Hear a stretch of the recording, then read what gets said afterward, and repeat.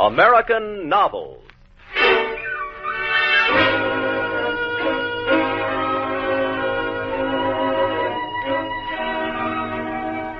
A romantic story of the early days of Southern California, soon after that territory had been annexed by the United States at the close of the Mexican War. An American classic that pictures eloquently the woes of the Indians as well as the old Spanish life of that era. NBC's University of the Air brings you the first episode in a two-part version of Helen Hunt Jackson's Ramona, another in our series of books that live, American Novels.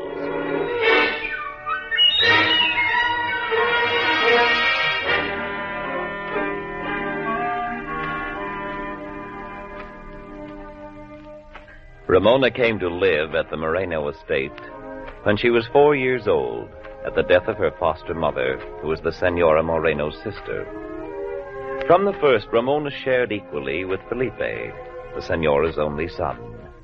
Equally in everything but the Senora's love.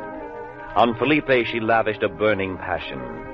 On Ramona, a brittle tolerance. One day when Ramona was 10, her curiosity overcame her fear of the formidable Senora, and she attempted to unravel the mystery which had always shrouded her identity. Senora? Yes? Well, what is it, child? Senora, why did my mother give me to the Senora Ortegna? Your mother had nothing to do with it. It was your father. I wish I knew if my mother were dead. Why? Because if she is not dead, I would ask her why she did not want me to stay with her. Who has been talking to you of these things, Ramona? Answer me. I heard Juan Conte Luigo. Twice I heard him. He said Mother was no good, and that my father was bad, too. Ramona, you must not believe any such thing. When you're a woman, I will tell you all that I know myself about your father and mother. All you have to do now is to be a good girl and say your prayers. And when Father Salviadera makes his visit here, he will be pleased with you. But I said I would tell you when the time comes. Don't ever speak to me about it again.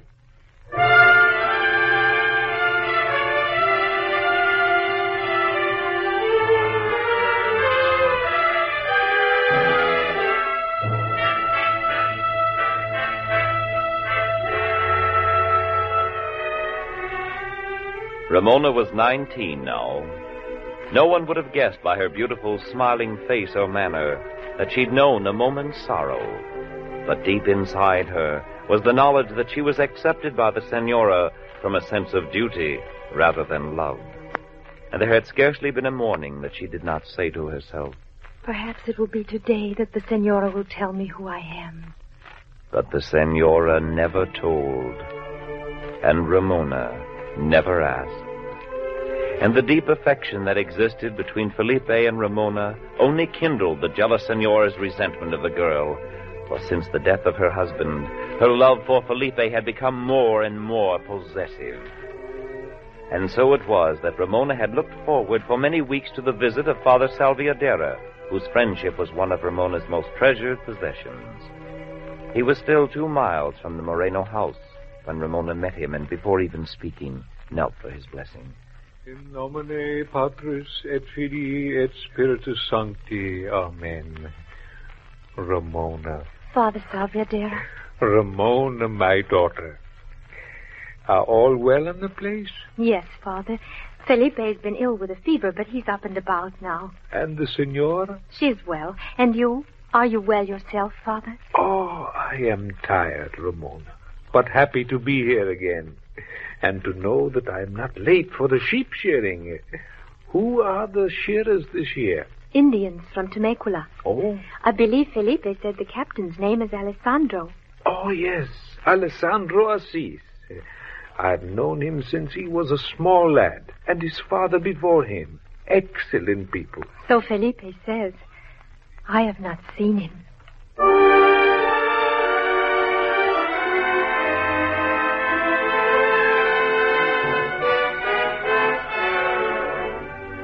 Though Ramona had not seen Alessandro, he had seen her, and from that moment he'd loved her. The next morning in the chapel, seeing her kneeling beside Felipe, he decided they must be betrothed. It might well have turned out that Ramona and Alessandro would not have spoken to each other had it not been for that morning in the shearing shed. You sure you don't want we to take your place up on the roof for a while, Senor Felipe? I've been waiting to pack this fleece all year, Juan Con. Don't worry, I'm not giving up my post. You just see that the men keep working.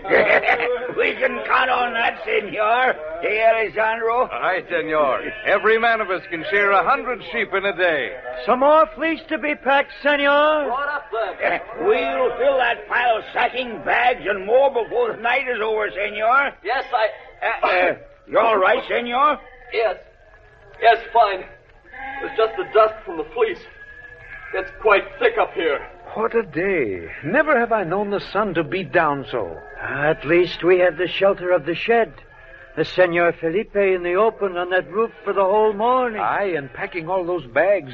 I don't envy him. No chance of this wool going amiss in the market. More fleece, Senor. Juan, Yes, Senor. I am ill. What has happened? Yes, fainted? Yes, you will fall to the ground. I heard a cry, Juan. What? Felipe? He is dead. Oh, no. Oh, do not be alarmed by these idiots, Senorita. He's only fainted. Well, let me climb up there to him. Holy Virgin, no, Senorita. You will kill yourself. It is not easy for a man to reach those rafters. But how will we get him down? Senorita, Yes? it will be nothing for me to bring Senor Felipe down. In my arms, he is no more than one of the lambs yonder. Will not the Senorita trust me? Yes. I will trust you. You are Alessandro, are you not? Yes, Senorita. I am Alessandro.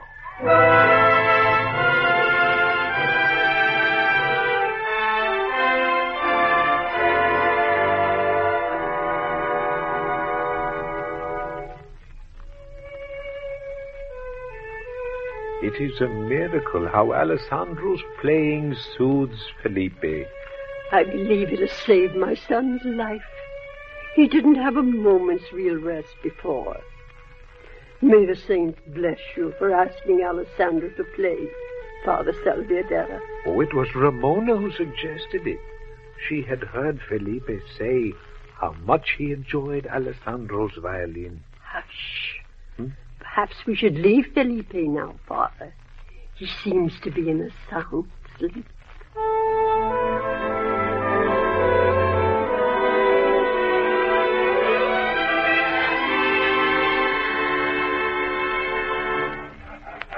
Alessandro! Oh, good morning, Father. What is that you are doing, my son? It's a splint for Juan Can's leg, Father. Oh, yes, poor Juan Can. It is of this I wish to speak to you, Alessandro.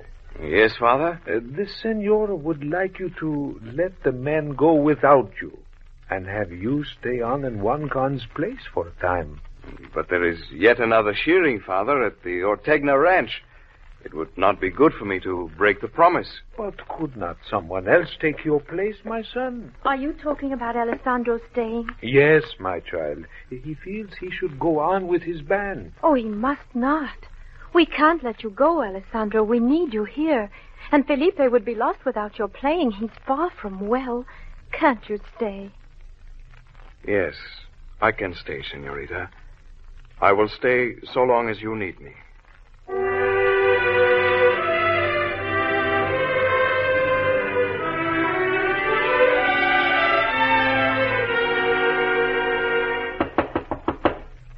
Come in.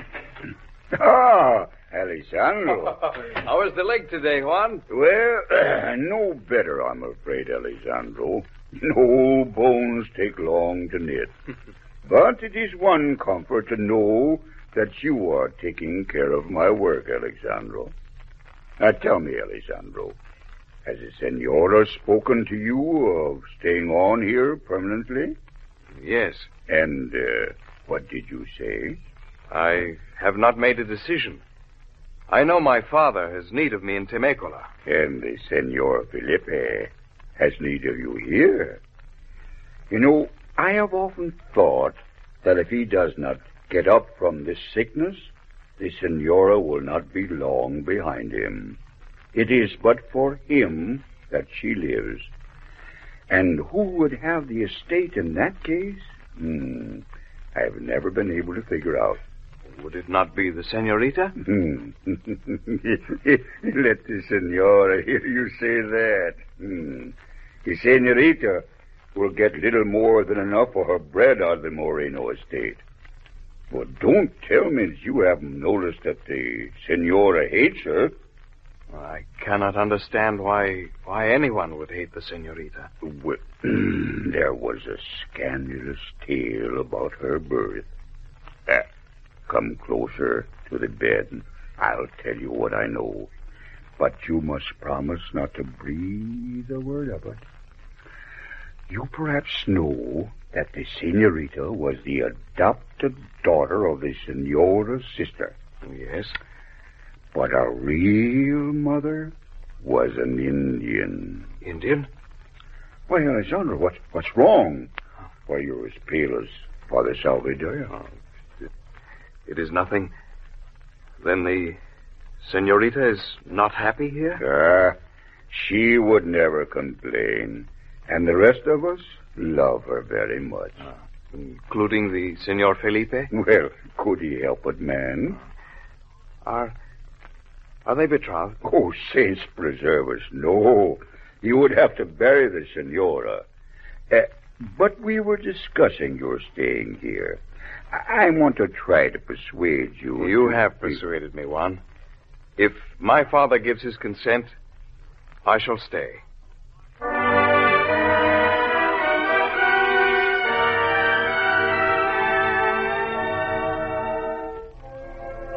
It was strange to see how easily Alessandro fitted into his place in the Moreno household.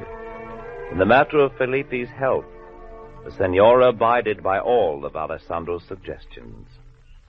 One afternoon, as Ramona sat on the veranda embroidering, Alessandro came from the workshop carrying a rawhide bed. The senora has given me permission to place it here on the veranda, senorita, and Senor Felipe is to lie here. But, Alessandro, is it not harmful to sleep out in the open air? My people do not think so. Unless it is cold, senorita, we like it better. It is good to look up at the sky at the night. Yes, it would be. I never thought of it. I should like to do it. Is something wrong, Alessandro? You look at me so strangely. Forgive me, senorita. You made this bed yourself, Alessandro? Yes, senorita. You're very skilled at handiwork. I always enjoy seeing the things you've made. Then perhaps the senorita would not be offended if I... What, Alessandro? Some weeks ago, I made for the senorita 2 nets, such as our women use to carry all sorts of burdens. But after I finished them, I felt them unworthy of the senorita. Oh, Alessandro, let me see them. I have them here in my basket. Oh, they're lovely. And they are strong, senorita, like iron. I wove them from the fibers of a flax plant. Oh, so very beautiful. Is it carried by putting this band across my forehead? Just so. Well, the senorita must have seen Indian women wearing them. No, Alessandro, I've never seen one before. How strange I should know how they're worn.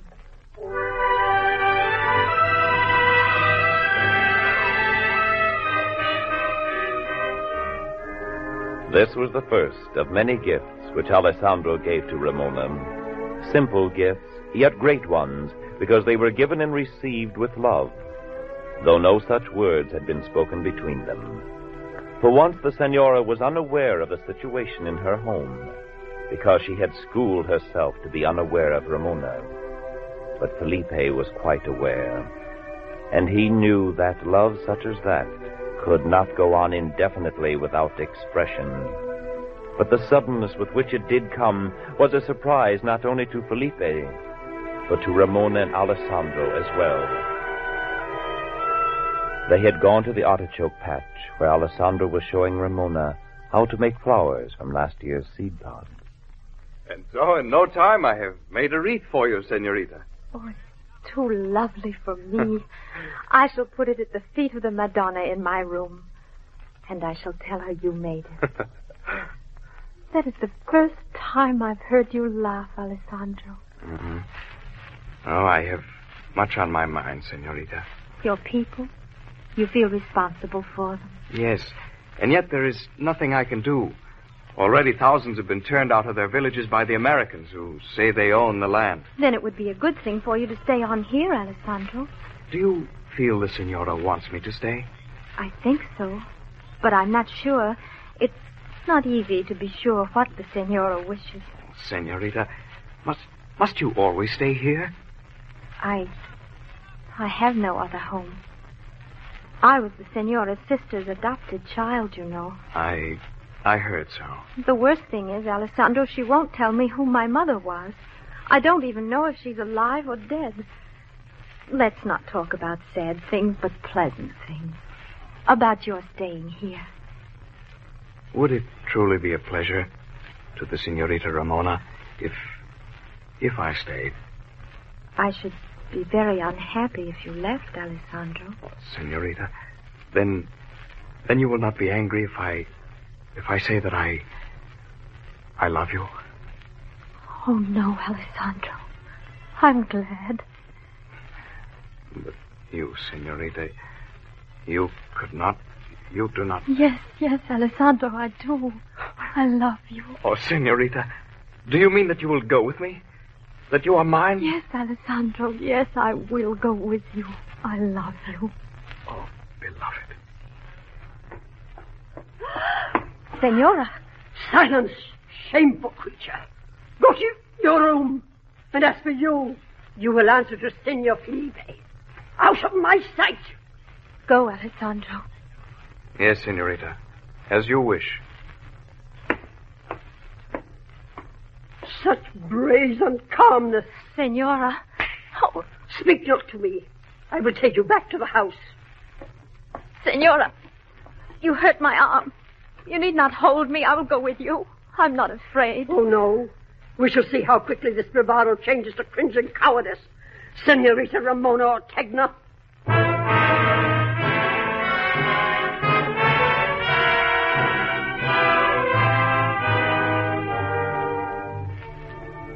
The Senora locked Ramona in her room, and it was long after dinner in the evening that she unlocked the door and found Ramona kneeling before the statue of the Virgin in her room. Get up. I have brought you some bread and milk. Thank you, Senora. I do not care for any. No? Just what do you have to say for yourself? I tried to tell you this afternoon, Senora. If you had listened, you might not have been so angry. Neither Alessandro nor I have done anything wrong. We love each other. We're going to be married and go away. Marry? Marry an Indian? I will never permit it. I have never disobeyed you, Senora. But this is different from all other things. I have promised to marry Alessandro, and you are not my mother. But I stand in a mother's place to you. Senora, the whole world cannot keep me from marrying him. You talk like a fool. Do you not know I could shut you up in a nunnery tomorrow? No, you cannot. Who is there to hinder me? Alessandro. Alessandro. A beggarly Indian, on whom my servants will set the dogs if I bid them. You would not dare. Felipe would not permit it. Felipe? How dare you pronounce his name? He will never set eyes on you when he hears the truth. You are wrong, Senora. Felipe is Alessandro's friend. So, the senorita thinks she is all-powerful in the Moreno house. We shall see. Come to my room, and I will explain to you why you will not marry the Indian Alessandro.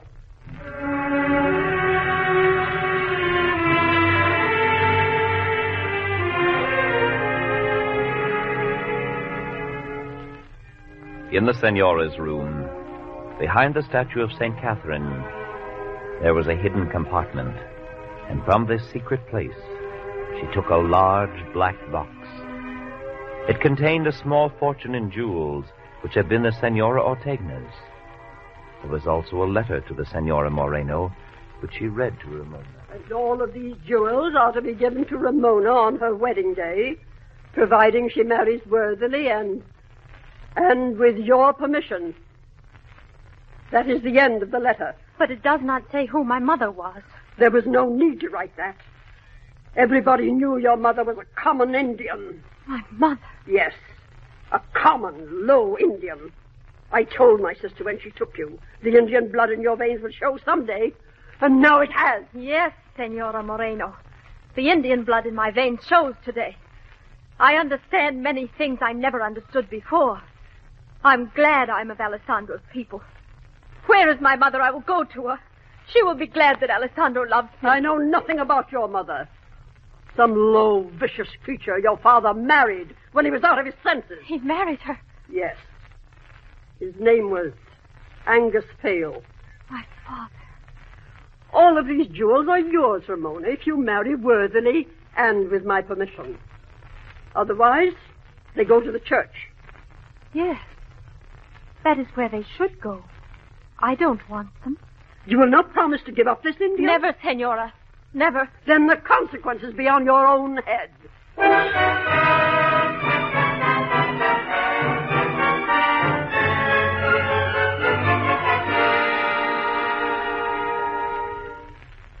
Felipe had also witnessed the scene in the artichoke patch.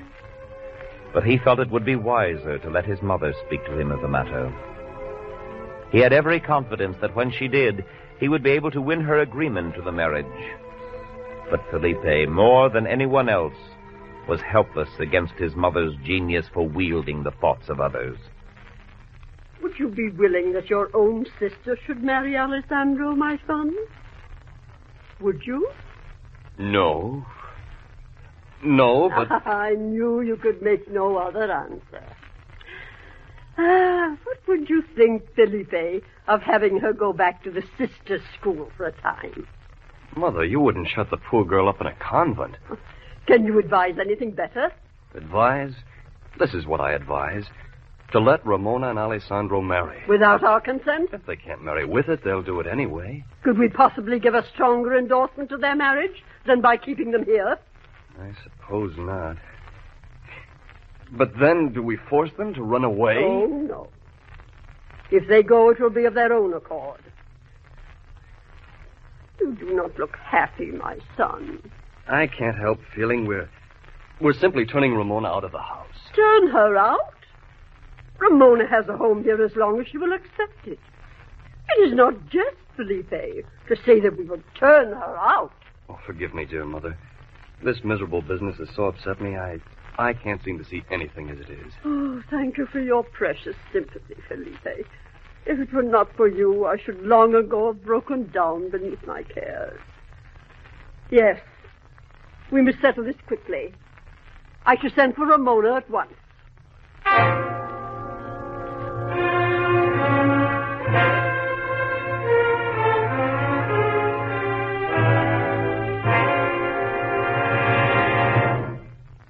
I wish to impress upon you, Senorita Ramona, that we consider you a member of our own family.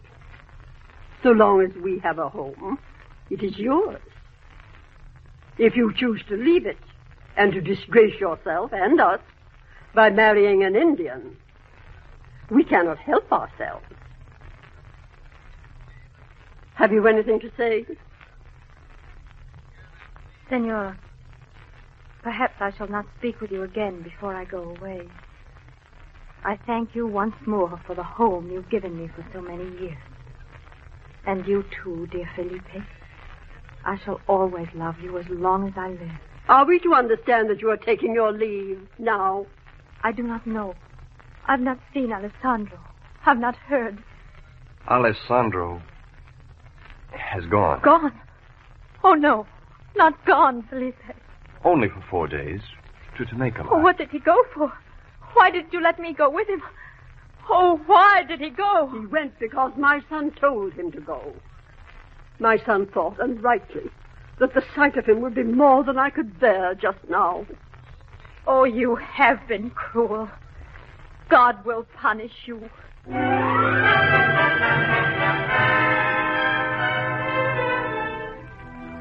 It was sunset of the 18th day since Alessandro's departure. Ramona was wan and haggard. She ate nothing and scarcely slept. The Senora stayed so close to Felipe, there was never a chance to talk with him alone. Ramona began to think that she would die. She had been too weak to do anything but lie in her bed for 4 days. And then suddenly she became vividly aware. It was not a sound, not a sight. She sat up quickly in bed, bewildered, alert. Alessandro is not dead. He is not dead. He's somewhere near. I'm well again. I must go out to meet him. Alessandro is near, I know.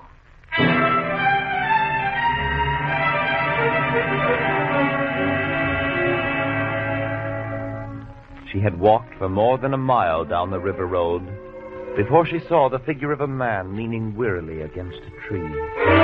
Alessandro! Senorita. You've been ill. Oh, Alessandro, what is it? Oh, my senorita. I could not go on without one sight of your face. Alessandro, what are you saying? Senorita, do you not know what has happened? No, I know nothing. Oh, dearest senorita, I have no home. My father is dead. My people are driven out of their village. I am only a beggar now, senorita. We've all been starving. But, Alessandro, I can't understand. Who has the land now? Americans. It was decided in a court that they owned our land. They're going to steal all the land in this country. Where have your people gone? Most of them to Pachanga, about 3 miles from Temecula. But the land there is poor, and there's so little water. Oh, my senorita, I cannot burden you with any more of my sorrows. Alessandro, I have something to tell you. I am an Indian. I belong to your people. I knew it, senorita. And you never told me? One Khan swore me to secrecy. But are you not glad, Alessandro? Yes, my senorita. Then why do you want to leave me? My senorita knows my life is hers. She can ask me to go into the fire for her, and I would gladly. But I cannot take my senorita's life to throw it away. She is tender. She would die. She cannot lie on the earth for a bed and have no food to eat. I'm strong. I can work too, Alessandro. I'm not afraid to lie on the earth, and God will give us food. Oh, Alessandro, take me with you. I'd rather die than not be where you are. Take me with you, Alessandro. Senorita. My senorita.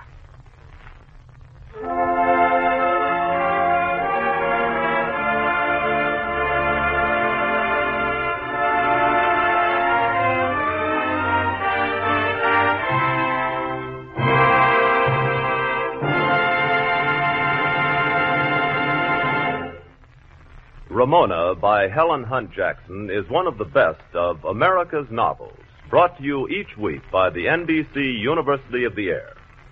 Next week, American Novels will present the final episode in the dramatization of this story. We hope you'll be listening, and that you'll pay a visit to your local public library very soon. You'll find there countless hours of entertainment for the asking. Many American novels in the 1947 summer series are included in the useful handbook of the world's great novels, which you may obtain by sending 25 cents to World's Great Novels, Post Office Box 30, Station J, New York 27, New York. Ramona was adapted for radio by Agnes Eckhart. The music was composed by Emil Soderstrom, and the orchestra was conducted by Bernard Bergquist. The entire production was under the direction of Norman Felton. Ramona as a child was played by Florine Sears, and as a young woman by Geraldine Kay. Hilda Graham was heard as Signora Marino, and Larry Alexander as Alessandro. Others in the cast were Jim Hummeland, Art Peterson, Bill Rath, and Art Hearn. Everett Clark was the narrator. This is Don Elder. This program came to you from Chicago and has been a presentation of the National Broadcasting Company and its affiliated independent stations. This is NBC, the National Broadcasting Company.